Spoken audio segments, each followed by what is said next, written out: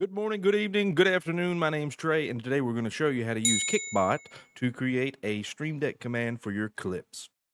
Super simple setup, super easy to use.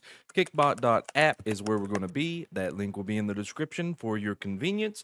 And once you're there, you'll have to log in with your Discord. I've already done it, so we're going to go straight to dashboard. Now, I want to show you a few things about the Kickbot. There is a premium version down here in the bottom left. It will give you command limits on there's 120 seconds for the free user. It should be enough in my opinion, but if you want to support this development, you can pick up the free or the premium version. It's got a lot of cool features like TTS voice AI. It's got like Mr. Beast, XQC, Andrew Tate, Donald Trump, SpongeBob, several others that may be worth your time in checking out. But for this video, we're back to clips. So on this page, go to bot, clip command. Now you'll have to enable this here, and once you've enabled it, you can set the parameters for who you want to make the clips. You can have this as a chat command. It's basically what it is. It's going to be a chat command, but we're going to connect it to our Stream Deck. That way we can push one button to trigger that chat command. But also, there are other people who can clip. So to create the clip, it's going to be exclamation point clip by default, and then you would set the time, which is 30 by default.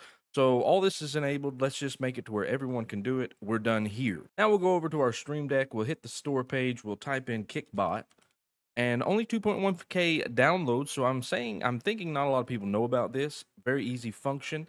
And so we're going to install that. Already done it on our side. So we're here. We're going to type in Kickbot here and find it, create clip. And you'll just drag that over, obviously, into your Stream Deck. Now, once we're here, we set the clip length here. Now, I have mine at 30 by default. Now, your Kickbot key. This is the most important part of this video. If this is not in there and you do not hit save, it will not work. Just as simple as that. Where do you find the Kickbot key? I'm glad you asked. Back over to the website on Kickbot, you'll click the settings tab, and here is your Stream Deck API key. Do not share. If you feel like it's been compromised, you can regenerate one. Copy paste it. Back to your Stream Deck. Now, once you copy paste that in, make sure hit the save button. Okay. So that button is now built in for when you're live, something happens, and you want to clip it, obviously. And we'll just go over to my chat real quick. We're not live, but if you would, drop us a follow, kick.tv/TreyLow20. Would love to meet you. But anyway, so we're going to hit the clip button.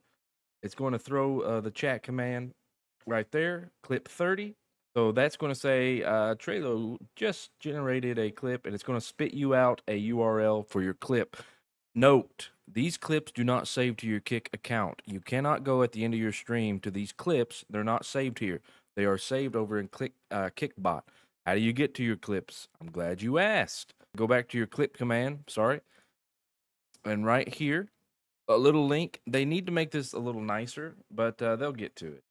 If you'll go back to clip command, this little link right here, boom, view your clips here. You can click that button, and boom, there's all the clips that you've clipped while live. I hope this was helpful to you. Feel free to drop a like on the video. If you have questions, just drop a comment down below. I get to the questions pretty quickly. If you have some more questions about how to set this up, super simple to do. Hope it was helpful for you. We'll catch you on the next one. We out.